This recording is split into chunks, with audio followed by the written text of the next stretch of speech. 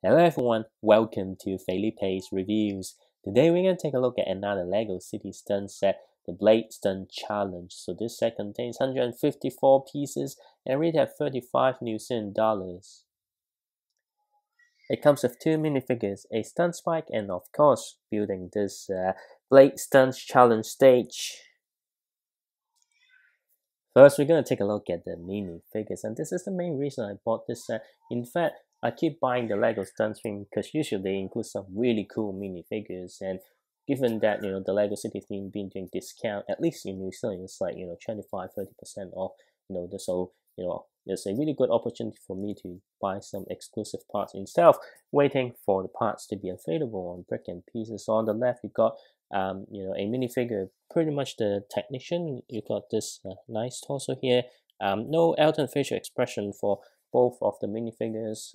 I think this minifigure appear in other LEGO City set. Well, probably not the same character, but on the right is one of the main minifigure that I really want to get just because of the new parts.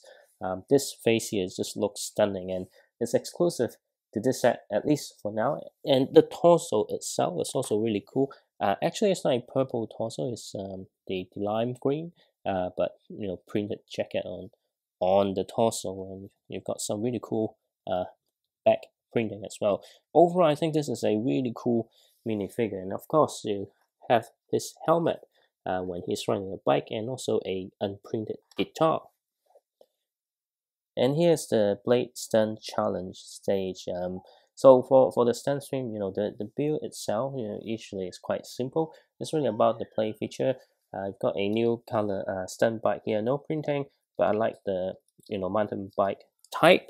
And you also got some speakers with some effects to make it like it blasting some music. So instead of going through the build, we'll just see how it works. Given that last time with the loops, it is quite difficult to pull off. But after I build, I actually tried once. It's actually also quite difficult to pull off the stunt, but let's see if I can pull off the stunt this time. Before we attempt the stunt, quite a few things I want to highlight in this is I really like the clear parts, the blades part. I'm not sure if it's new or just a recolor, but at least for me, this is the first time I get these parts here, and I really like it. And also I like the fact that how it designed and the use of the roller coaster track. And I also think this is the first time I get the straight roller coaster track in this color. So let's see how it goes. So the bike supposedly crash through the gates, and before the blade drops, it should go through. And let's see if I can pull it off this time. So 1, 2. No. Okay, take 2, let's see. Yes! And this is the Blade Stunt Challenge. I think this set, it's hard to say this is brilliant or it's not, good enough. To me, I think it has some really cool minifigure parts which I like, and the play feature itself is a lot more, probably I would say is more challenging than I would have originally thought, even though it's a lot easier to pull off than going through the 2 loops like the double loop stunt challenge.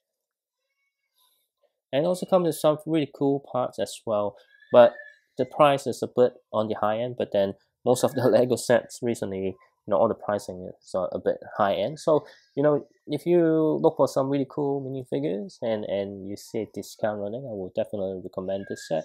But otherwise, if it's just a really casual fan, this set is probably not for you. Let me know what you think about this set in the comment section below. If you like my video, be sure to check out my other videos and subscribe to my channel for more upcoming updates. And I'll see you next time.